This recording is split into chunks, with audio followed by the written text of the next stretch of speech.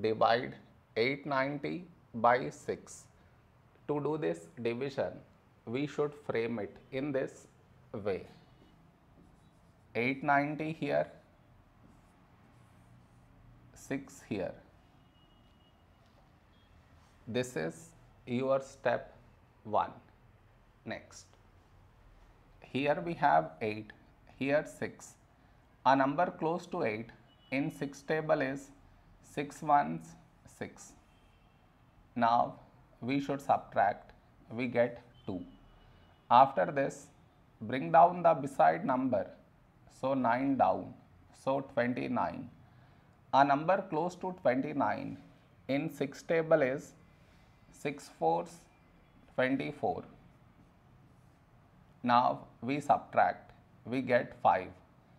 After this, bring down the beside number, so 0 down, so 50. A number close to 50 in 6 table is 6 eights 48. Now we subtract, we get 2. No more numbers to bring it down, so we stop here. This is our remainder, this is our quotient.